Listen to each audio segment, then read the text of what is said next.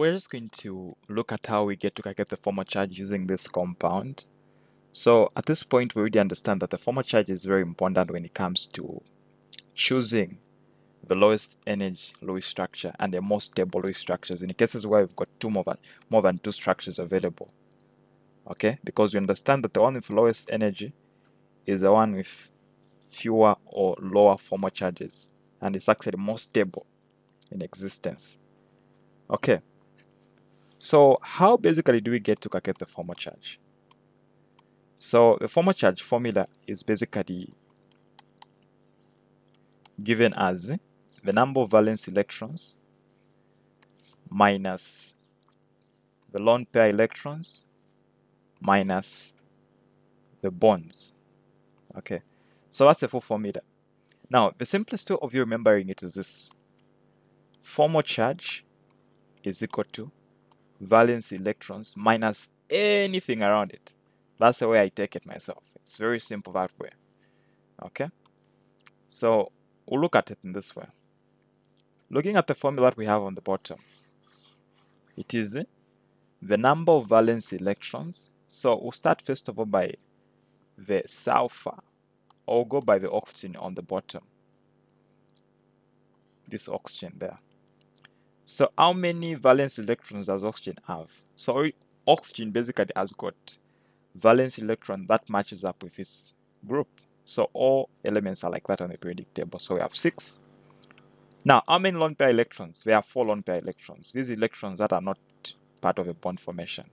So we have 4. And then how many bonds? There are 2 bonds. So in such a case, we realize that the formal charge of our oxygen there is expected to be what? Is expected to be a 0. Okay. That's the way you get to look at it. Now, instead of doing that, what you can basically do is look at the number of valence electrons and then just count everything around it. So count it as individually. So 1, 2, 3, 4, 5, 6. It will still be 6, right? So it will still be a formal charge of a 0. So that will apply to everything else. So we know that all these have got 6 valence electrons. So we'll just be subtracting how many things are around it. Starting with the oxygen on top. So it has got 4 lone pair electrons plus 2 bonds. So that makes it 6. 6 minus 6, 0. The one on the right, it has got 6 lone pair electrons with a single bond. So that makes it 7. 6 minus 7 is a negative 1.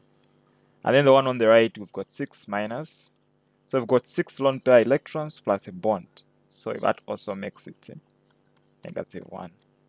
And then the sulfur. The sulfur itself, it has got how many bonds around it? 1, 2.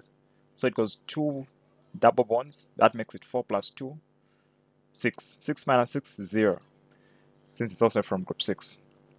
So far what we are seeing is the ones in the sides are negative 1s. The ones on opposite, so we've 0, negative, negative, and a 0 on the sulfur. So it's not necessary for you to show the charge when it's basically all zeros. Okay, so therefore, from our calculations, the net charge of the entire compound is going to be the additions of all the signs. So therefore, we'll put it in brackets. Let me draw brackets better. Okay, so we have got 2 negatives, so to give us a minus 2. So 2 minus is the net charge of the entire compound. So that's why the formula is basically written to be S or for 2 minus. Okay, so that's how we basically get to determine the formal charge in the simplest way possible. Okay, so in cases where you're having some challenges when it comes to understanding why sulfur exceeds the octet, you can watch a video about that.